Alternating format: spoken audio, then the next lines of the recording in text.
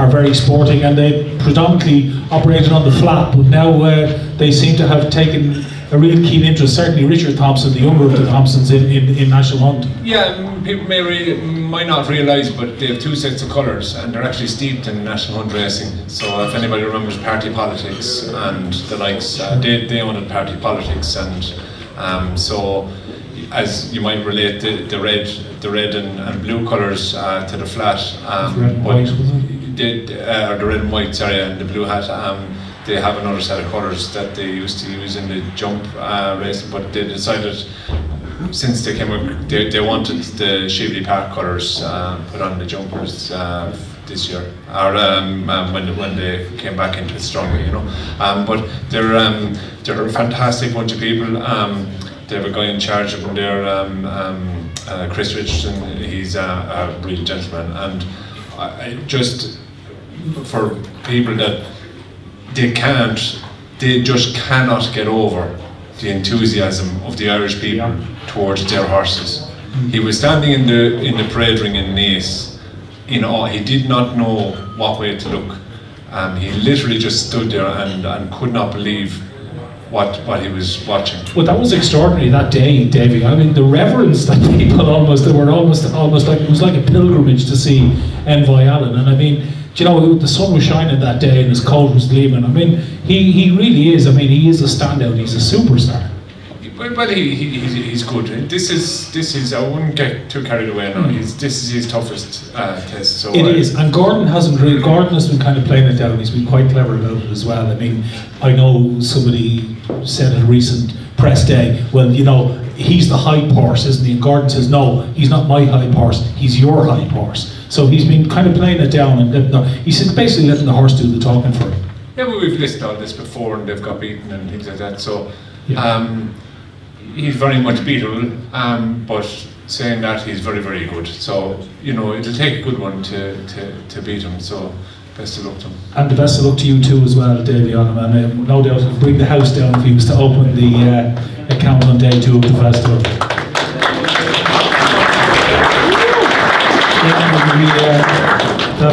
That will be some occasion. Okay, can anybody beat him, Brian? No. Simple. Even with an outfit like Davy riding with Silman. But Time Hill is one that would interest me if he run, but I think they're talking about the Albert Bartlett, but I think he's a really good horse. If I own Time Hill, I'd run him with this, because to me, look, half of these aren't going to run, but it looks to things. So. The Albert Bartlett could end up being a more difficult race than the Ballymore, because everybody's steering the Ballymore because of Envoy Allen. Exactly, yeah. So there's definitely openings here for horses to finish behind, you know, the first 3, and Time Hill, I think he was third to Envoy Allen in the bumper last year, so you know, he's a pretty smart horse. So maybe if he runs in this, I think he could be one of the bets in the meeting without the favourite. Yeah, he's unbeaten in his 3 subsequent starts since that third to Envoy Allen in the bumper last year. Obviously, Asterion for launch probably likely to go, Andy, for the Supreme Novices. Is there anything else there? Sporting John, any word on this Sporting John? There seems to be a little bit of word that this Sporting John could be something special. Again, he's won his 3 starts fairly comfortably. JP owns him. Fairly comfortably, but probably a bit untested. You mentioned Asterion for launch probably going for the Supreme. I'd like the big getaway. I don't think he's done anything near what Envoy Allen has done, but he looks a horse who won well last time and looks like he could be an improver with a bit more up his sleeve. It's probably not good enough to take on Envoy Allen, but yeah, an interesting race for commentators. You could have the big getaway and the big breakaway in the same race. Gary, what's your view? Obviously, you know, Envoy Allen sets the standard, and he's probably going to frighten them all off and into the Albert Bartlett. But is there anything there that you could see, assuming that maybe Envoy Allen doesn't look to his mark, that could beat him?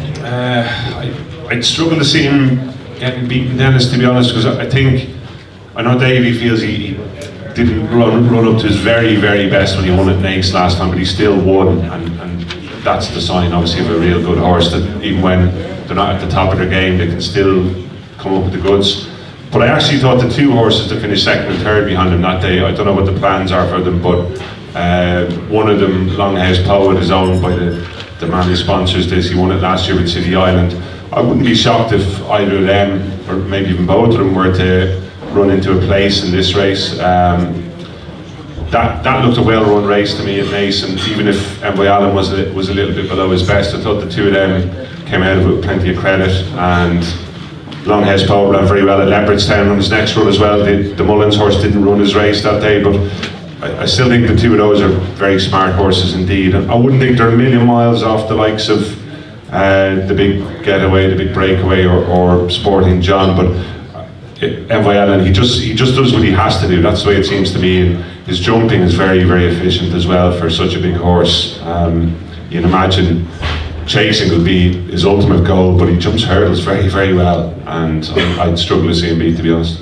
Yeah, racing needs its superstars, Gavin, and he is, he's up there already. But if he was to win in Cheltenham, obviously it'll again for a second year in a row, that would further, I suppose, enhance his reputation.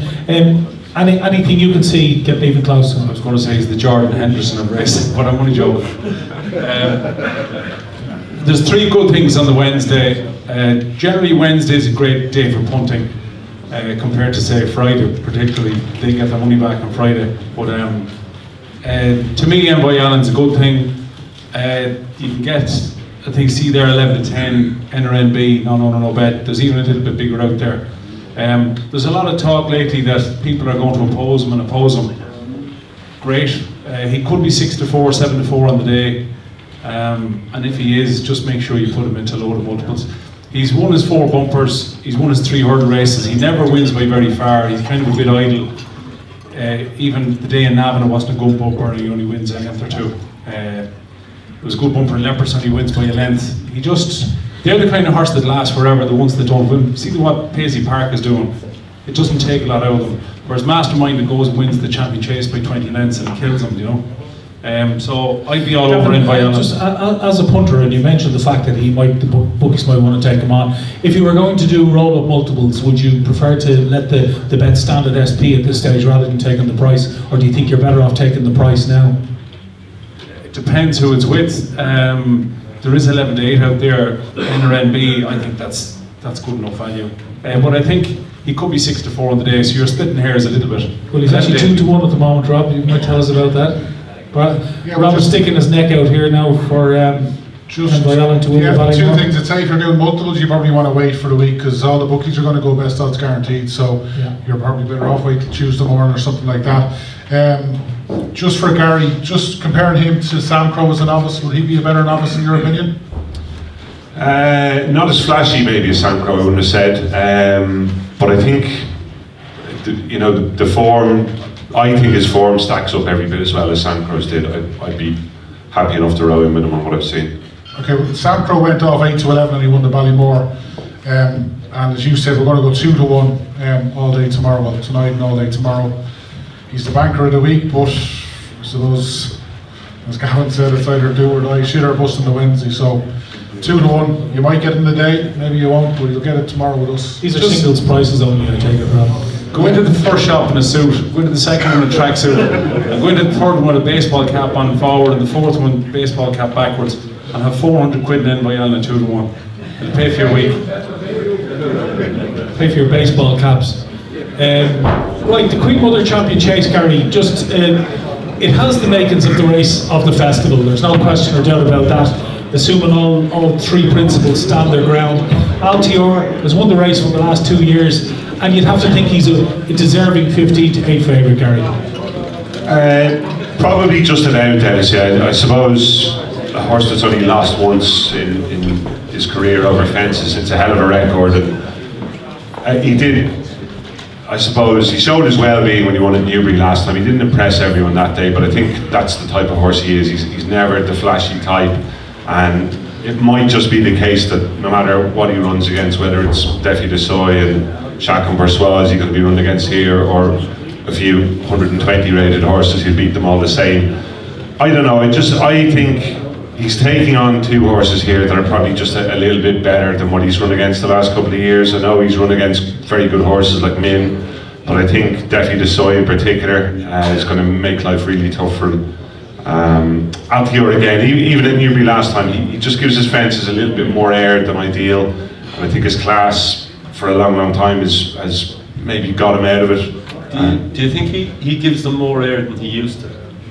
Possibly. He always did a touch, but it would appear to me that he just. The only thing is those Newbury fences, I always think you lads have written out there, they're real kind of starey fences, aren't they? Upright. The couple of fences up the straight that you're looking head on, they actually ride perfect, but when you look back, it looks like you're coming off Beecher Brook looking at them. It's a visual thing. I think it's just that it's a straight line looking down, but I agree with both. He does seem to hang a little bit, but at the same time, I'd love if one of these geniuses done the fractions on the way he quickens. He seems to be beaten everywhere. And his last day he looked beaten all ends up, Davey, didn't he? Yeah, but his last 2 furlongs are obviously his fastest. And then the one day that he was beaten, you know, that he was put to the pin in his collar, his last 2 furlongs, them furlongs would have been his slowest, you know. So I know over distance trip and everything like that, but I'm just a little bit worried. And it's often the case that when a horse is unbeaten all his career, and he meets a horse that is capable of beating him, he doesn't know what to do.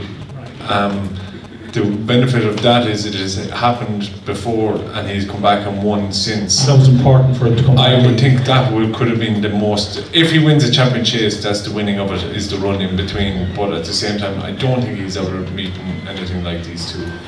And in fairness to Davey, Nicky basically decided to go back to doing what he thought he knows best as well.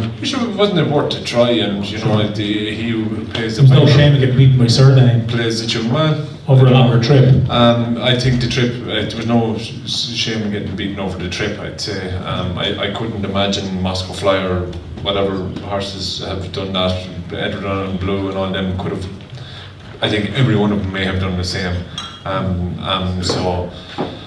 But that's it, yeah. But the only thing, I'm definitely the Soy fan. I love the horse. I've loved him since the first day I saw him. And my worry for Altior is, okay, he may be one of them, but whether he beat the 2 of them combined, and for that reason I think there could be a finisher in the race, and it could be Sue Royal, who was very much on the bridle jumping the second last, even to the last year.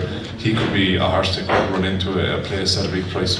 But obviously, if you had the choice between the 3, you'd plump for Duffy, would you? I think so, yeah. I just think his young legs. I think he won over the course last year over 2.5, and you know, he's a Triumph Order winner over 2 miles. He's got everything really. He's the one. The only worry is then that Chapman Poursoir beat him in Punchestown. Yeah. So then, you know, if you're going on form alone, Chacun Pour Soi, but I just like Defi de Sol. You obviously won this race, Andy. What's your view on the actual race? I mean, obviously, you know, Davey has more or less gone through all the principles there, and of the 3, what would you like to be on? I wouldn't go against Davey. I'd love Defi Desai. I'd love all 3 of them. They're absolutely. This is a spectacular race. You know, you get ordinary renewals of a champion chase, but this is 3 absolute superstars. Any one of them would be merited winners. I'm going to go against Altior. You know, for everything he's done. I don't think the jumping is as slick as it was, and as Gary pointed out, these 2 might be better than anything he's come up against before. And they are absolutely brilliant to jump, the 2 of them. They've huge amount of scope and they're so fast. Like Defi Desai looks like an absolute dream to ride. Barry Geraghty never has to move a muscle on him. He's just pinging. And Champion Chase is all about jumping. And I think Altior might get caught out. Yeah, Brian, it's probably the best spectacle of the whole festival to see these chasers going, you know, hell for leather over 2 miles. There's no hiding place. It's just from gun to tape, and you know, when you've got 3 animals as good as these, it's a race probably worth the admission money alone on the day. Oh, absolutely, yeah. I mean, it's a great race. No doubt about that. It's very hard to call. Defi Desai has a real finishing kick. which he uses well, and so does Altior. So I'm thinking maybe Townend will have to go hell for leather, use his jump and try and run the finish out of the other two. That's going to be difficult now, I'd say. But I thought his performance at Leopardstown was really, really good. Now to beat Min, you know, it was sort of, a lot of people fancied Min before that race, and he beat him well, beat him fair and square. And to have to do it, they really didn't take any prisoners down the back either. You know, his jumping was phenomenal. He did look like he was tired when he finished, but maybe he was tired because they just went so quick, and they were legless near the end. Now, that's probably what he's going to have to do again in Cheltenham if he's to win. Whether it's good enough to win it or not, I don't know. But I wouldn't rule out Altior. I think people underestimate Altior a bit. I think he's up there with some of the best we've seen. Like he just keeps on winning, and you have to respect the horse that keeps on winning. Yeah, you have to be a great horse to win back-to-back champion chases, and he has done that. Gavin, what's your view on the race in terms of? I'd say it'll be the best 4 minutes you'll have in March. But as regards having a bet, you might take for it anyway. Sorry. I just think in terms of having a bet, it's trap 1, trap 2, trap 3 above in Cheltenham Park. It's too hard to choose. Altior is 20 from 20 over 2 miles to 2-2. The league about was 2-5 and heavy. So he's 20 from 20. He's won at the last 4 Cheltenham festivals. He won a Brilliant Supreme where Bouberdare was 3rd. He wins the Arc and he's won 2 champion chases. So you'd imagine he should be 2s on. Normally, you can back out literally 2-1. Defi2Soi the last day in Ascot was a joke of a race. It just turned into a mile sprint. The 2 mile 5 handicap chase that day, each furlong was run as quick as their race. So I love Defi2Soi and I usually back him, but I just think the last day's performance was just, I wouldn't take that literally. It's a race to watch really, isn't it? Yeah. Would that not increase his chances that it would run so slow and he was still able to do it? Yeah, he went against Undersow, and Undersow was slow the last 2 fences. He winged him and it was just over. I think Patrick Mullins is going to ride Undersow, and I can't understand why they don't do what they've done the last 2 Punchestown festivals, which is go as hard as he can with Undersow the whole way, and I think Patrick's going to do that. I think Undersow is going to run a huge race. He'll probably finish 4th, but I could see him running a big race. I won't back him, but I think they're going to ride him properly this time, which they didn't the last couple of times at Cheltenham. But I could see Undersow, even though he's old, I'd say he could definitely, if there is a market without 3, I'd be backing Undersow. It is worth remembering he was only beaten the neck by Defi in the Tingle Creek yeah, Tingle Creek. Like he beat Punchestown the last couple of years. He beat Min and he beat Duvan, and again he just has 1 gear, and I love when they do that with Undersow. He's a different horse altogether. So I'd say Patrick is going to do that this time. Yeah, it's promising to be some spectacle, Rob.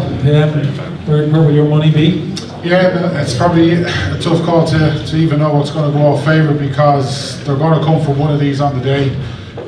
Like it's a bookmaker's dream, because let's say every bookmaker is going to win with this race. Like the chances are one of the big 3 are probably going to fall short, and just because he's been beaten Undersow, and we don't really know if Undersow is trained on, because as Gav said, Ascot was a farce. Paul Townend probably didn't go as fast as he should. The Tingle Creek was a great race, but we're basing that on 2 runs that Defi2Soi is maybe the best in England.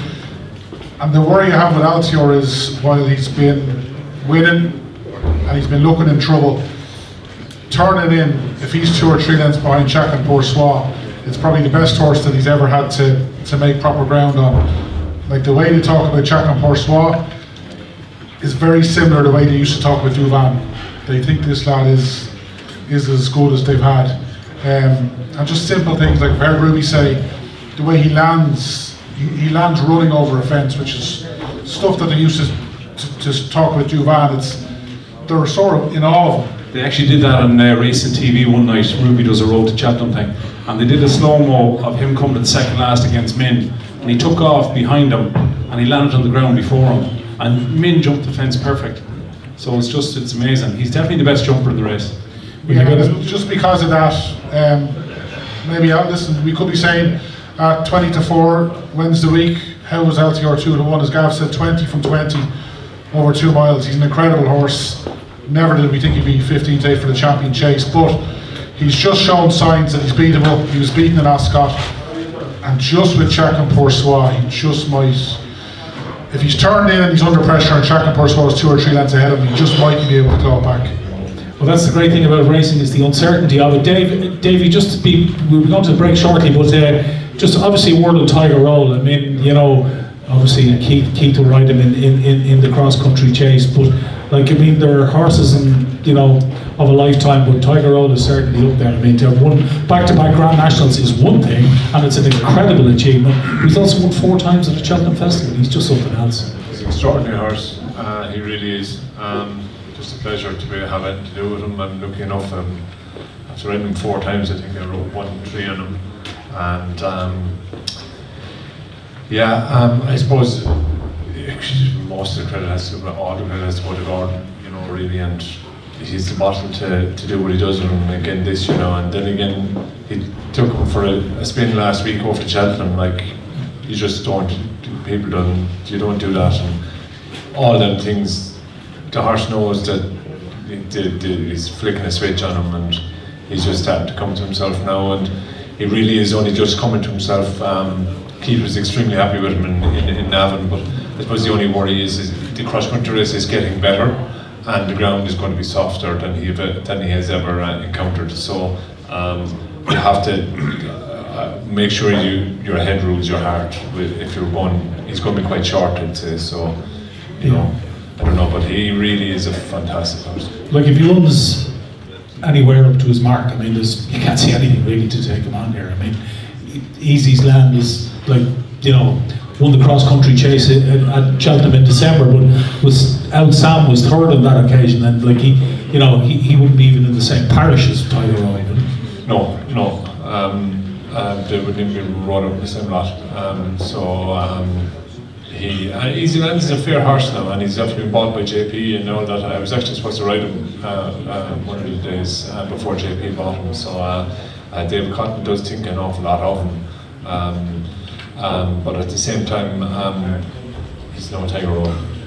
No, and just a quick chat on Tiger Roll. I mean, obviously you know him as well as anybody else. The training performance, that, like, he's not a big horse. He's 15-2, and like, for what Gordon has managed to achieve with him, to be able to have the vision to see that a horse that won a Triumph Hurdle over 2 miles would ultimately go on and win multiple Grand Nationals over 4 miles plus. I mean, it took a fair bit of vision, and his training performance of Tiger Roll is one of the great training performances of all time, in my view. Yeah, there should be a movie about him. Without being smart, there should be, because who's going to play? Who played Davey? Yeah. There is already, is there, Gary? I can exclusively reveal that yes, I think there is a film about Tiger Roll in the pipeline, which should be hitting the screens in the next couple of months.